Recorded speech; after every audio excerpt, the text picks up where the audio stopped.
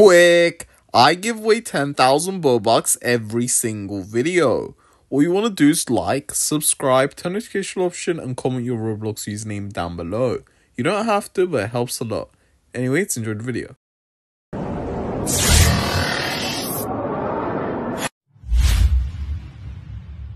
Hey everyone, welcome back to the channel. Today, I'm going to go ahead and show you how you could go ahead and play The Sims 4 inside your Chromebook. Let's get into it. First, go to your Chrome browser and type up now.gg. Type up now.gg, wait for this to load. And then guys, go ahead and find Sims. So just type up S-I-M. Just wait for this. There's a whole bunch of games actually like that. So let's just type up Sims. And then click on The Sims or Sims Mobile. Click on one of these. Wait for this to load. Click Play in Browser.